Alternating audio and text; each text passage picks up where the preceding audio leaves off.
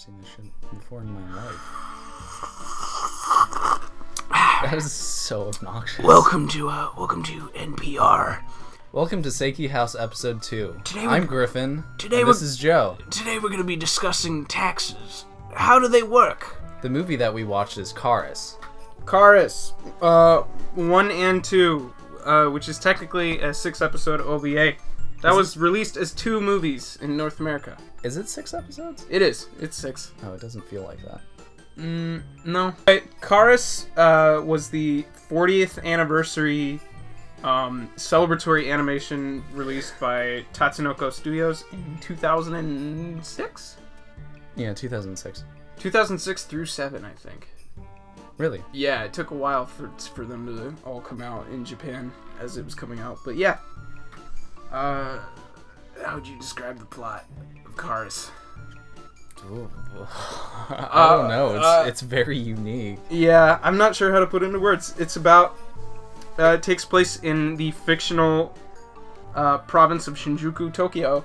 And it's about humans and yokai living together on different planes. Shinjuku is real. I know, but it's like a fictionalized version of it. Yeah, you said the fictional province. Oh, whoops. I meant sensationalized. Yeah, there you go. Yeah, I know it's real, but it's not as zany. Zany. It features a transformation hero, which I think specifically has a name for it, like Haishin or something.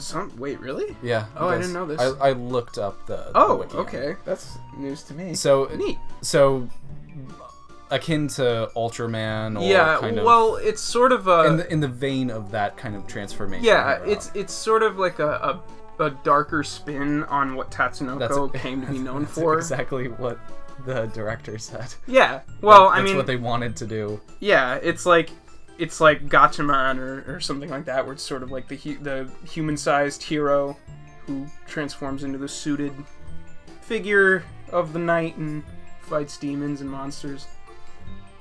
But there's a whole other plot around it. Yeah. It's convoluted and not really explained. It's just non-linear, but like to a degree where you kind of don't notice it sometimes and you get confused. Yeah, especially with the first part. Yeah, the prophecy. Yeah. So we'll probably just... Do you want to discuss it as a 2-parter or as like a whole thing? Because that's what I wasn't sure about. It feels extremely segmented, so I think it's better to do it as parts. Okay, so part 1, the prophecy. Yeah. Which is about, like, they're both, like, when you watch them in 2 parts, they're both, like, 85 minutes long. So they're movie length, but, I mean, it is a whole thing. Excuse me. Beautiful. Okay. I'm leaving that in. Yeah, I don't blame you. So with Chorus, the first part, it kind of just starts. It does. It's got a super cold opening fight scene, which is really neat too. It's like one of the better scenes in the whole first part of it is that opening fight scene. There's it starts out in like the sky and you have like no idea where it takes place, and then like the 2 Chorus fighting like get down to the city, and it's like you realize that it's like this modern day thing, but it like totally didn't seem that. It just looks like 2 ironclad samurais fighting in the sky. Yeah, it's neat. Which happens every day in Japan.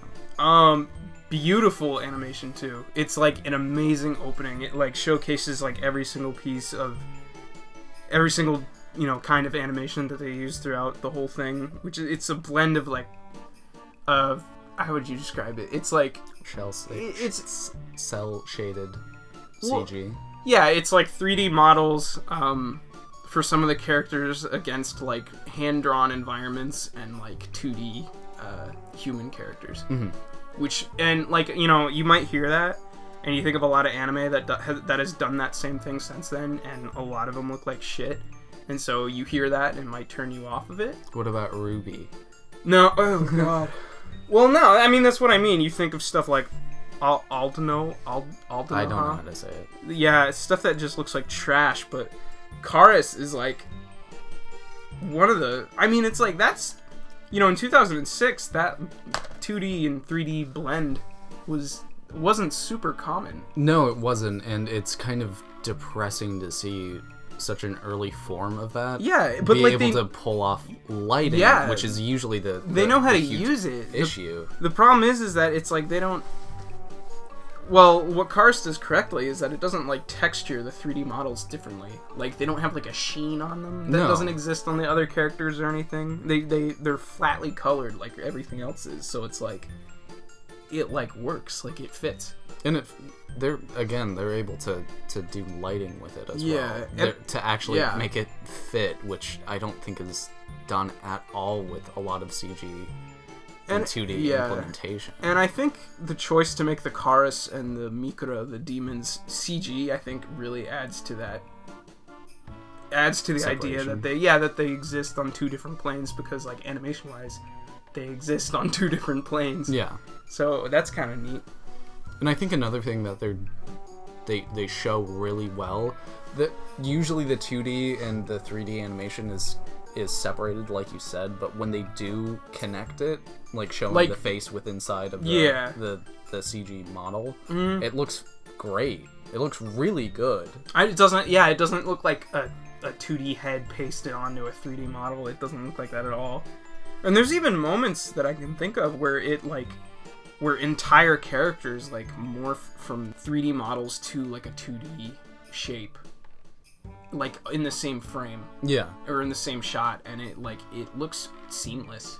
Like it's not awkward, or it's like because I think a lot of the idea that there's so many filters and lighting effects on the screen in Chorus that I think hides a lot of what might be shoddier animation. It's not like a blank page that they didn't add anything but it's not to. like cheap. It's not like a cheap, like, they're not lying to you. It's like, oh, they use all of these effects to like the film's benefit, and it looks really nice.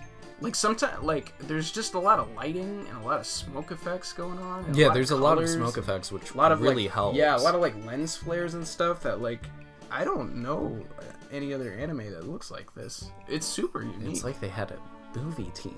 It's like to they edit had it. like a character designer who wasn't like a fucking hack. And that's another thing that I appreciate about Cars is the character design. I don't know who did it. Yeah, I don't know who did the character art for this movie, but it's distinct. It's very unique. It's I haven't really seen nice. something like it before. They're all the characters are anatomically correct, and it's like they don't. And beautiful lips. Yeah, and they don't warp people for comedy in this either. Everybody like stays a consistent shape and everything. It all holds together. What do you It's mean really by nice. that? Warp. Well, it's like that's an anime trope where characters like they'll like warp or shift the shape or simplify a character for like a certain effect or an emotion. But everything in Chorus is constantly on model, and everything is like correct all the time. And that's not a bad thing. But the tone of Chorus is really dark and serious. And so the fact that they don't do that and they do keep these characters on just- model constantly is... I didn't think about it because it just doesn't. It just feels do so it. natural. Yeah. You don't notice it. Because at its core, it's an action movie first and an anime second, I feel like. The director also, or the creator of Cars, also referred to as horror. Yeah. well. Oh, well, I mean, that's why it's on this podcast. Who directed We're this? just doing that. Well, yeah, but that's mostly it. Sir Tatsunoko. I forget his the name. man himself. Shit, I can't believe I forgot the director's name. I usually try to include that in these out of respect. It's not on the back of the case. It's Jay Hernandez. It's really... Oh, Keiichi Sato. Keiichi Sato, that's it. Thanks, Mr. Sato. He might not be the one that I'm directly referring to, but Yeah. one of the creators of Cars referred to it as a horror movie. Did you read this on the Wikipedia page? Yeah. Because I also read the Wikipedia page Mm-hmm. like a couple days ago, and I learned a lot about Chorus that I didn't know beforehand. The Wikipedia page for this movie series is oddly informative. There's a lot of info that I didn't know about the production and the symbolism and the themes of the film, which was surprising to me because I don't know anybody else who's seen this. I always thought this was like super obscure.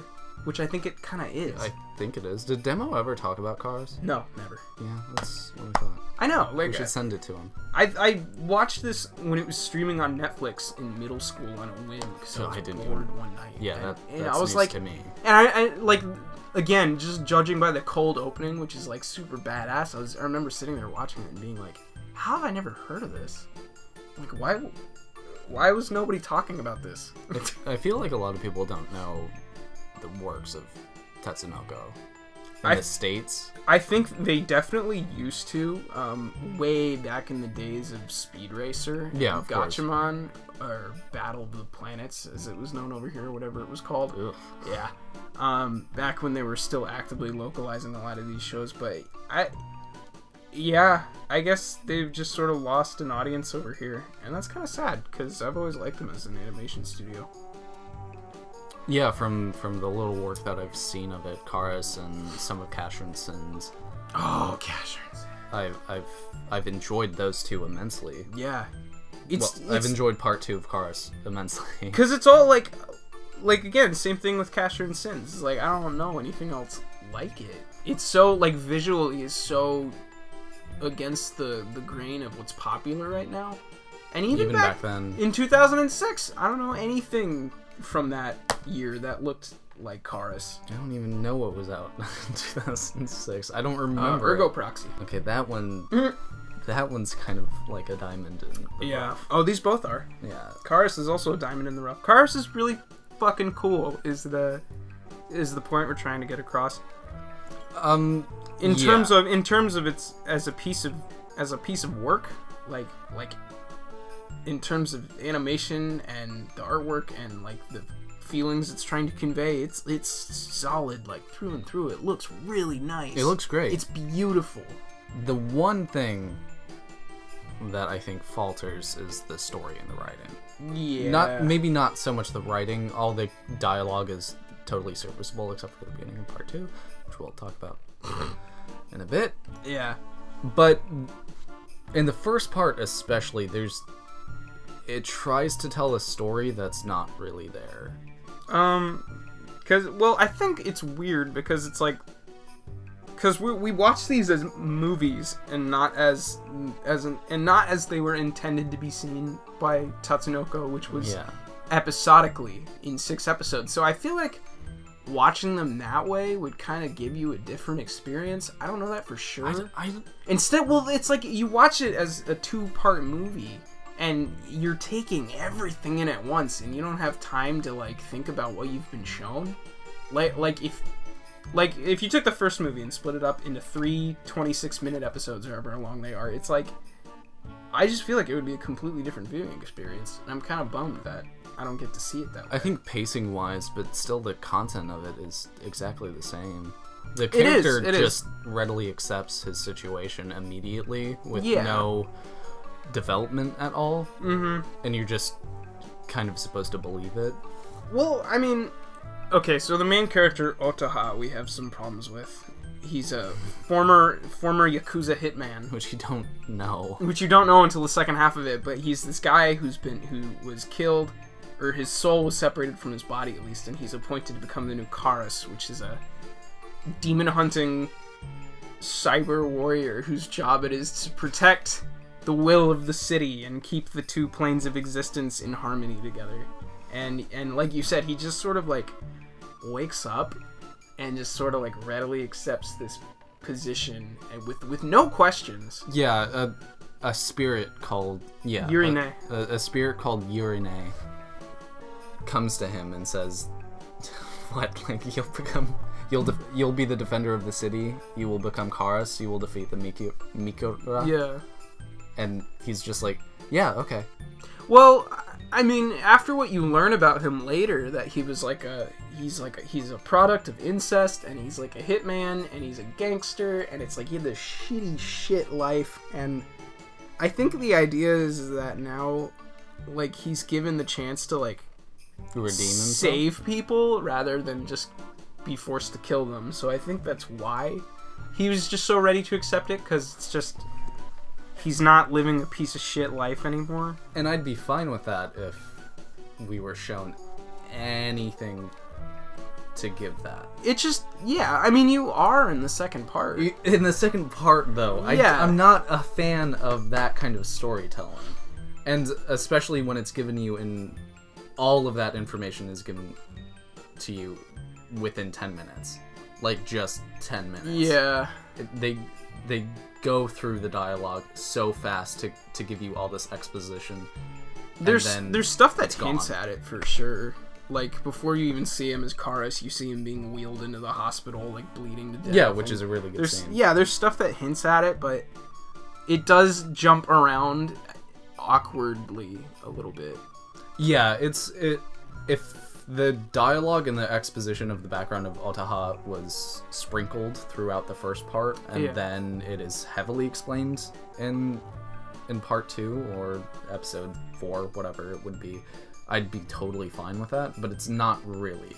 Well, because it really seems like Otaha is a complete blank slate in the first part. Yeah, and I feel like, I mean, outside of the characterization of Otaha, I feel like the whole series is like that. Everything, like, all the characters and all the concepts and all the symbolism is it's all barely there, and you just kind of have to infer a lot of things about it, and a lot more elements of Karas are successful at that, but some few of them fall flat. Yeah, like the characterization of Otaha is one that, like, doesn't quite work for me, but the things like the Mikura and the yokai and the humans and how those two planes exist and Echo's whole plan and the whole will of the city that they keep all talking works about. Totally fine. Yeah, they're all things that you have to infer based on what you're being shown. They don't tell you that, and those things work. It's some of the characterization is a little bare bones for me. Yeah, it's odd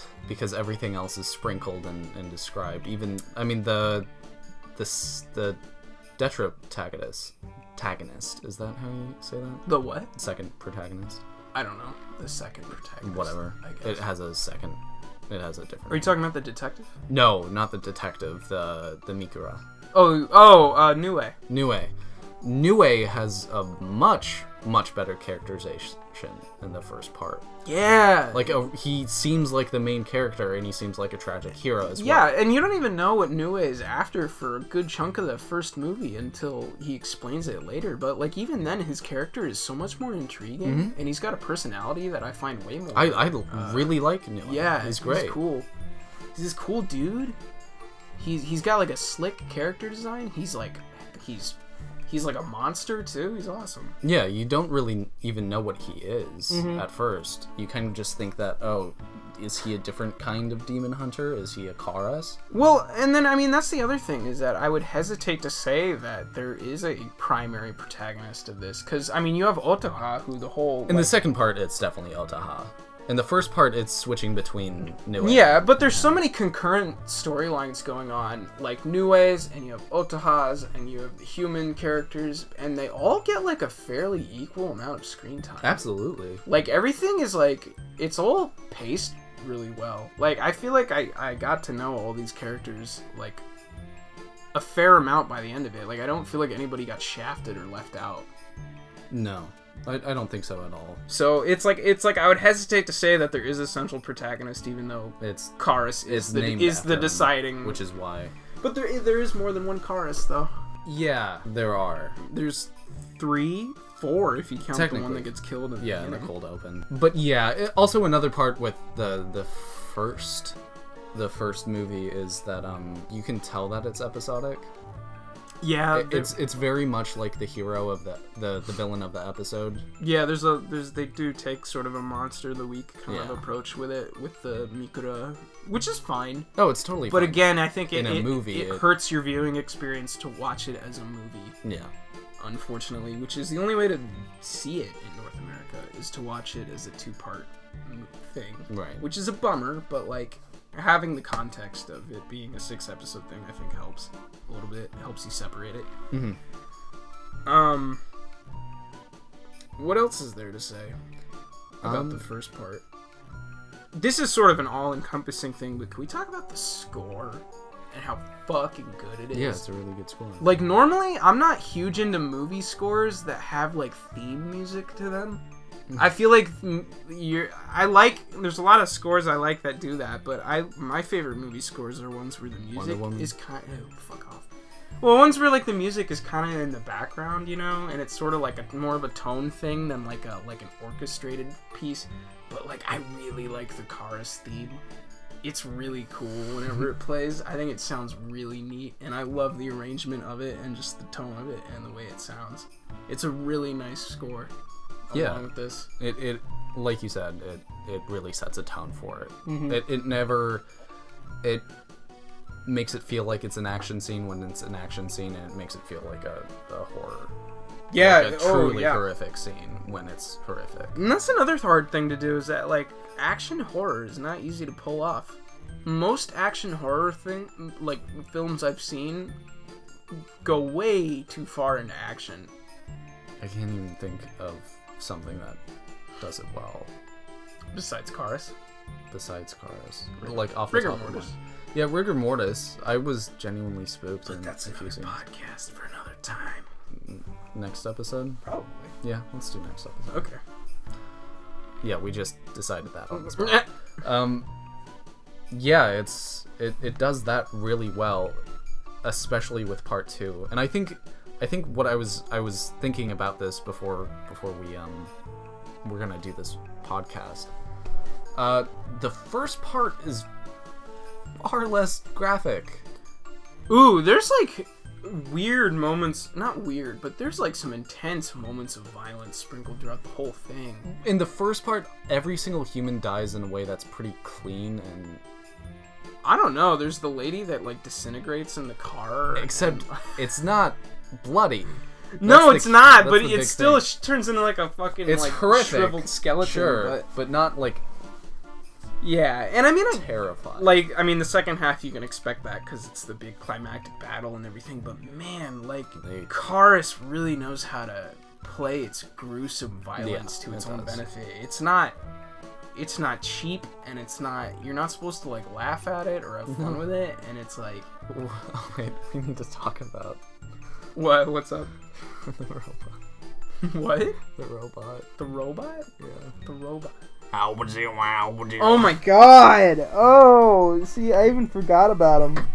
But the reason why I bring that scene up is there's a part where he turns into a helicopter blade. There's one of the Mikura characters, one of the evil demons in the film is a weird, like, how would you describe it? He's like a Swiss Army knife man. Yeah, pretty much a Swiss Army knife man. Not the movie Swiss Army Man. Yeah. But there's a scene specifically referring to the graphic violence in part 2 versus part 1. It doesn't show the women that he turns into a helicopter blade. This sounds ridiculous. He turns into a helicopter blade and tries to go after 2 nurses in one of the climactic battle of part 1, and he goes after them but he kills them off screen. Yeah, it cuts away. Definitely wouldn't have happened in part 2 if that had happened. So I think there's some sort of difference with that. Part 1 seems more tame, even. It's a lot more conservative. Yeah, with its violence, which is kind of saying something because it's still pretty. Yeah, because it knows how to pace it. Yeah, for sure. But this guy, I forget his name. I don't know. He probably said it himself, and we didn't understand it. But, yeah, one of the Mikura characters has this voice filter on. He's got like a robot voice filter, and you cannot understand a single fucking thing he's saying. And there's hard-coded Japanese subs to go with it, but I don't speak Japanese. And there's no hard-coded English subs. Yeah, and I can pick out words that he's saying. Like, thankfully, he doesn't say anything that's really essential to the plot, and he's not in it for long, but, like, man, I don't know who made that decision in the ADR room to put that many filters on his voice, but Holy shit. I've seen this movie several times and I've never been able to figure out what he's saying. And it's not like we were passively trying to watch this movie either. We were actively trying to understand what he's saying. Yeah. And I mean, like, you could say, like, oh, you could have just turned on subtitles. But I shouldn't have to, because we didn't have to do that for any of the other characters. It's really weird when that happens and stuff. I had to turn on subtitles for Bayonetta 1 and 2. I don't remember having to deal with this. Really? Because the fucking angels and demons don't speak English. But they aren't hard subbed. What do they speak? Angelic? I don't know. Oh. They don't speak English at all. Are you supposed to know what they're saying? Yes, because in the subs, they have subs. Are they defaulted? Like, turned on? Are they... Like, did you turn them off when you started the game? Yeah, I don't remember. I might have. Because if you did, then that's your fault, buddy. That's not my fault if if it's a language that doesn't exist. Ooh, I'd like to mention that we did watch Chorus in English because it's got a pretty great English dub. Yeah. Like, I feel like we might get some flack for that just because we didn't watch the subbed version of a Japanese film, but like... Chorus has got a good English dub. They do. It's really good. And usually I'm more of a sub person if... Actually, I am a sub person if the dub is okay or just good. Yeah. I don't see a point in listening to something that couldn't be exponentially better. But in Chorus, it's definitely a great dub and a great cast. Yeah, it's got like a weird cast to it too. Like they're not like A-listers, but like Matthew Lillard as Echo, the villain, he's great. And I don't hear Shaggy at all. Oh, right. I don't hear it. He's a good villain voice. Yeah, he plays does a it really pretty good job. straight. It's really good. Yeah, it's a really good dub. Yeah. And also, since I mean, we already talked about there isn't really a plot. Yeah, a lot of the dialogue does not serve. It doesn't... There's some exposition scenes, but a good amount of the dialogue doesn't really serve what's going on the screen. No, it doesn't. Yeah. So there's not a real huge benefit to watching it in sub unless you want to understand. Yeah. Yeah. That guy. I guess so. Yeah, that one character that dies at the end of part 1. Should we even? He's a cool character Did design. we spoil? Did we spoil? We did. We spoiled Okay. a lot of what happened in G1 in the last episode. Okay, then who gives a shit? Yeah. This is a discussion. Yeah. Skip now to the time code that Joe will post on the screen. I'm not doing that. I'm not doing that. I don't care that much about editing this to do that. Okay, that's fine. Oh shit. There's enough reasons to watch Chorus besides the story. Yeah, exactly. It's just very beautiful. It's beautiful. It's extremely entertaining to look at. And I think that's it for part 1. The prophecy. Part 2, the last 3 episodes, or the revelation as it's known in movie form, is much more action oriented than the first half. And it does a better job at explaining what it does. are. You get character backstory, you get actions, you get a lot more, like, the plot really kicks into gear. Mm-hmm. You see more of Echo, the main villain, you get to really hear what his big plan is and you understand how it works. And it's got a really sick extended action scene for like the last half of it. It's probably like the last 2 episodes are entirely. It's awesome. It's great. Action scene. It's really good. But it starts out with Otaha losing his Kara's powers because no, we don't need to explain it in depth. Yeah, well, that happened at the end of the first movie. That's how Yeah. it ended. But so he lost his powers, so he goes back to his life before. To save his old friend, kidnapped by a rival gang. Possibly a lover. Possibly lover. So he goes to rescue him, and it shows more of the backstory, which I think is done pretty well. Yeah. It takes its time to show that he was in a Yakuza. He was an exceptional killer in life, as he was as a Karas. Because he can't feel pain. He can't feel pain. Genetically, he's defective. He can't feel pain. Because he's an incest baby. It's sad. Yeah, it's a sad backstory. That's a real condition too. Yeah, I know. Yeah. But and right at the start, that's when an absurd amount of violence happens. It changes the filter. Like, human beings are dying graphically, not just the Mikura.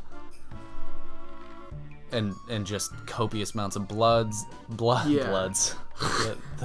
The gang that he kills, the bloods. There's a lot of blood.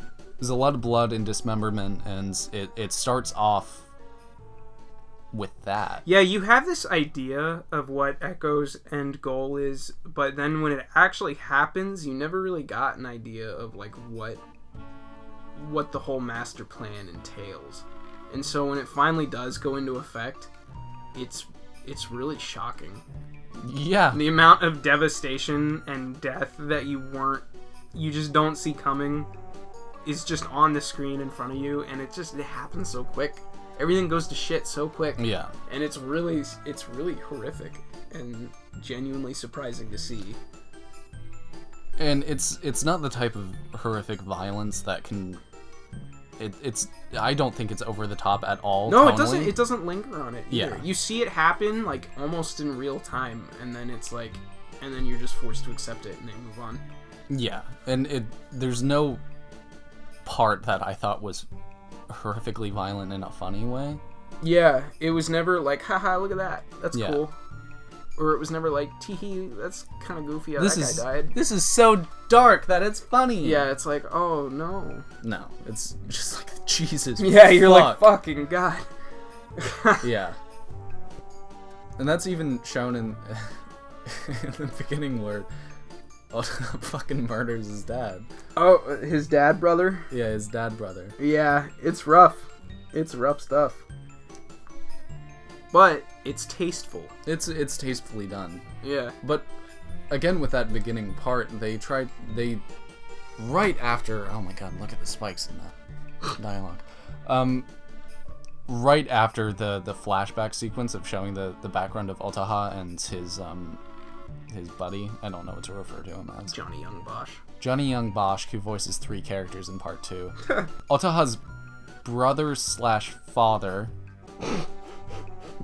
does an exposition drop of why he's his brother/father. It's a little awkward. It's a little awkward, and it almost seems to serve the purpose of the next line that the chorus has. Yeah. The chorus can only be a chorus if they've experienced true sadness or something to that effect. The human soul Yeah. truly knows despair. Yeah. So it very much seems like that line and that character is just there to serve as the meaning behind that line. Well, and like, I get what you're saying, but I also think it's successful. Really? I to a degree, I care way more about Otaha after that whole exposition dump and flashback sequence than I did in the first half. Because I finally understand where he's coming from and like who he is, like fundamentally. I think with the flashback itself, I totally feel for him. Yeah. And even and I don't want to spoil everything because you definitely should watch it. But even after what happens in that scene, the aftermath of that scene, I truly feel for him. But then, like, the clunky and kind of awkward dialogue makes me be like, oh, that was funny. Well, you get a glimpse of the kind of life he had before, and it's like you think you get it, but then you get to see the sort of people that he was involved with after that, who were forcing him to do all these things, and it's like you get it even more. And it is a little clunky, but it's like, you know, I mean, they didn't explain him sooner, so unfortunately they had to put it all in at once. But to a degree, it's successful. I think his character just works way harder way better after that. Yeah, absolutely. After that whole sequence. And especially, like, even, like, in a way they did choose the perfect time to do it, because he's lost his Chorus powers at that point in the story. Mm-hmm. And so it's like, they're kicking him while he's down, you know? Yeah. It's like, oh no. He feels hopeless at that point. Yeah. And you slowly see him try to come back to terms with what he wants to do in life or death, whatever his current state is. Yeah. So I think definitely, at least they had exposition. Yeah. They very well could have not done that, and I would not have given a shit about Otaha. My problem with the exposition is that it raises the question, if Otaha is an incest baby, why is he the sexiest motherfucker on this side of Honshu, is what I don't understand. He's a good-looking fella. Yeah, he's a good-looking guy. It's not a question that I need answered, but I'd like to have it. Yeah, I mean, if you look at the kids in Game of Thrones, they all look fucked up. That's a slightly more realistic depiction. Than Karis? What are you talking about? I thought Game of Thrones was an anime. No. Oh, shit. It's not even slightly Japanese. I just took my glasses off, I guess. What else about part 2? I mean, just that whole climactic battle sequence is really well paced.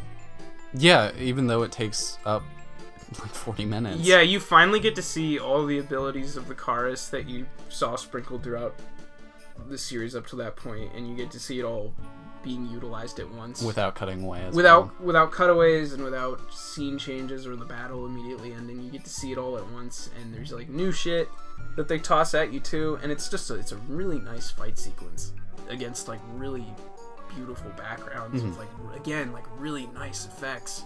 Yeah, like they worked really hard to make these look really cool. Yeah. And it's like you can even see towards the end that the budget is being stretched ever so slightly thinner, because you can definitely tell, but it still looks great. Yeah, absolutely. It still looks like way better than like most. Then like it's way above what you would usually expect from an anime. Yeah, the one thing that is slightly off-putting is the train dragon. None of this makes sense. It's such a cool concept though that I don't care. Even the stuff that... No, I'm saying like in terms of just speaking about it. Yeah. To someone that hasn't watched it. Oh, I see.